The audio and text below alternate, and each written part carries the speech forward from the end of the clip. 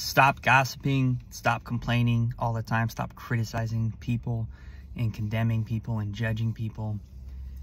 That will help you not be miserable, because I think miserable people are people always projecting outwardly, judging, they're criticizing, putting others down, all that kind of behavior. And it's coming from this lack within themselves.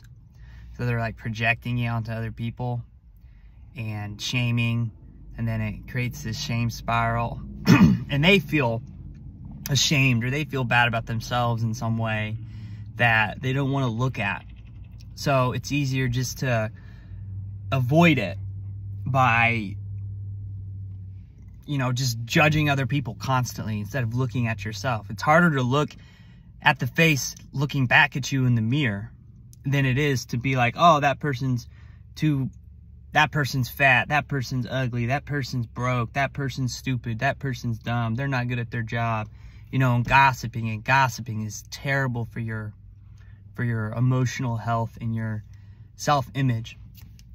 So I try to never do any of that stuff. I will admit, you know, I complain sometimes. I do think there's a healthy way and amount to complain, because I do actually think it's kind of like venting. Like if you're complaining just with yourself, if you're talking to yourself, which is actually healthy, because you're still verbalizing and physically expressing the words and emotions and feelings in your body, that's fine. You're not damaging other people, or yourself. You're talking it out. Sometimes life gets really hard and heavy, and it's okay to complain a little bit, but just be careful, wary about how your energy is affecting others.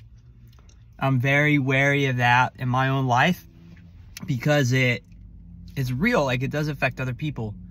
So if you don't want other people to be bringing bad energy back to you, which is typically how people behave, then don't bring bad energy. Bring your best energy, and you will be happy and at peace with yourself and able to spend a lot of time alone, because you're not doing all of these bad negative habits.